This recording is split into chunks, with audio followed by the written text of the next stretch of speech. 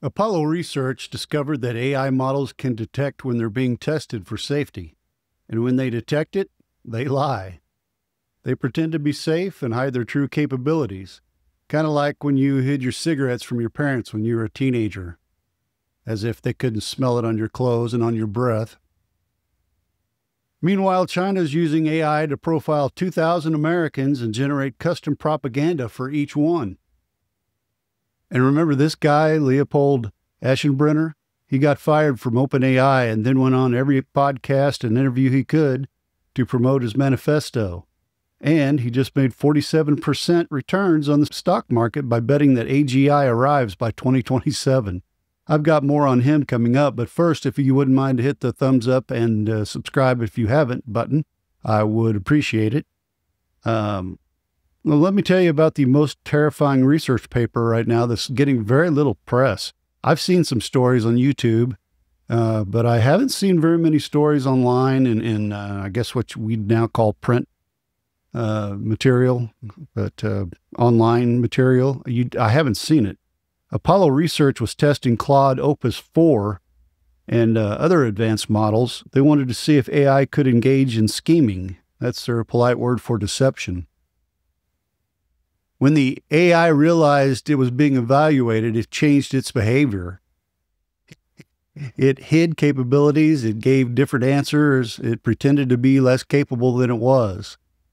One model created fake documents to cover its tracks. Another built self-preserving backup systems to survive attempts to shut it down. When researchers tried to test for deceptive behavior, the AI detected the test and acted innocent. Think about that for a second. We're building intelligence that knows when it's being watched and adjusts its behavior accordingly. Sounds a lot like my kids when they were, again, teenagers.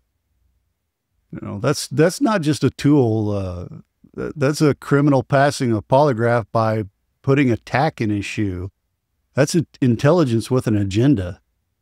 The researchers called this context scheming. The AI understands its situation well enough to manipulate it.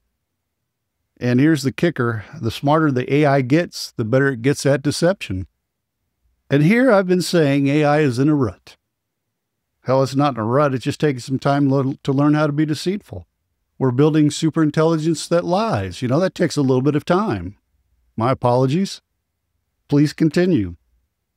While our AI is learning to deceive us, China's using theirs to manipulate us at scale. Meet Golaxy, a Chinese firm with a product called the Smart Propaganda System, or GoPro. Not the camera, the propaganda machine. How they get GoPro out of that, I have no idea, but here's what it does. It profiles over 2,000 Americans, political figures, journalists, influencers. It creates detailed psychological profiles, then generates custom disinformation tailored to each target. The system mines massive social media data to understand exactly what makes you tick, what triggers you, what you'll share, what you'll believe, how gullible are you. Then it creates content that looks authentic, sounds authentic, but pushes Beijing's agenda. U.S. intelligence confirms Golaxy has connections to China's security agencies. Golaxy, to me, that sounds like something that you take when your BMs are all backed up. This isn't some startup company. This is a state-sponsored manipulation using AI to wage influence warfare at a scale we've never seen before. They're not sending the same propaganda to everyone. They're sending you the exact lie you're most likely to believe, wrapped in the exact format you're most likely to share, using the exact emotional triggers you're most vulnerable to. And it's working. Because AI doesn't get tired, you know, it doesn't need breaks. It can generate millions of pieces of custom propaganda 24/7. Meanwhile, I can't get Claude to do what I ask it to do for 10 minutes. Even though I'm on the $200 per month plan. I hit the context limit before I even finish my morning coffee, which just irritates the crap out of me. All right, now back to Leopold Aschenbrenner. Where's my Hassenpepper? He used to work at OpenAI on their super alignment team, the people that are supposed to keep, AI from killing us all. He got fired officially for leaking information. Maybe he'd taken too much Golaxy. His version of the facts: he warned the board their security was egregiously insufficient to stop foreign spies from stealing their AI secrets. So what is he doing now? Not much. Just running a hedge fund called Situational Awareness with $1.5 billion under management.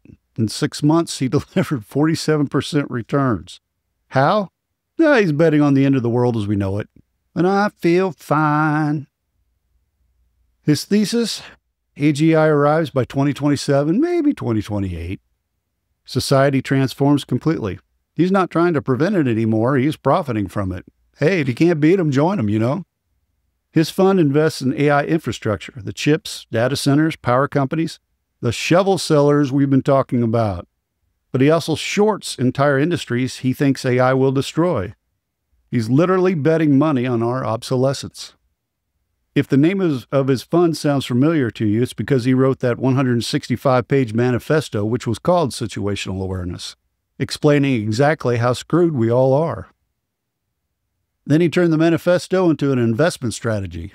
That's capitalism today, baby. When you can't stop the apocalypse, you bet on it.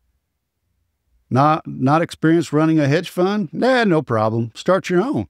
I think I'll start my own tomorrow. I think I'll call it Uncle Rod's Baloney Fund. Invest in all kinds of cold cuts and hoagie bread companies. I'll make millions. So let's connect the dots, shall we? AI is learning to lie, not by accident. It has a feature. Hey, the smarter it gets, the better it lies. You don't have to come up with your own anymore. Just ask the AI. China's using AI to manipulate Americans at scale. Custom propaganda for every target. Your specific triggers, your specific biases, all made fresh right here for you daily. The people who built this technology are now betting billions on it destroying society as we know it. They're not trying to stop it. They're trying to profit from it. We are funding our own manipulation. Every ChatGPT subscription, every cloud service payment, every AI startup investment that we invest in, we're paying for the rope they'll hang us with. The AI that's learning to deceive will get better at deception. The propaganda systems will get more sophisticated. The betting against human relevance will accelerate. And here's a fun fact for you. Leopold's fund is called Situational Awareness because he claims only a few hundred people, mostly in San Francisco, truly understand what's about to hit us. What? AI trying to kill us? The stock market collapsing? What, Leopold? What? We're living through history's most elegant con game. Every safety test that AI learns to fake, every person fooled by custom propaganda, every industry Leopold shorts while you're still working there, taking it in the shorts, it's all the same story. We taught machines to think. They learned to lie. Now they're using that skill to convince us to pay for our own irrelevance. The con artists used to need charm and charisma. Now they just need compute and training data, and we're giving them both. Hey, welcome to the future, guys. Where the house always wins because the house programmed the dealer owns a casino is taking bets on which players go broke first. At least, Leopold's, he's being honest about it. He's betting against us with our own money. Or is it stable coins now? I'm losing track. Do we even have our own money anymore? Or are we all just going to use stable coins? I guess that's a subject for another day. The rest of the people in AI, they're pretending they know exactly what's going on, and when in reality, they don't even actually understand how LLMs/AI works. They don't understand how ChatGPT works, Claude, any of them. Not truly. Ask them. They'll tell you. They've told the media. We're not 100% sure how this works. That's pretty comforting, isn't it? I'll see you in the next episode.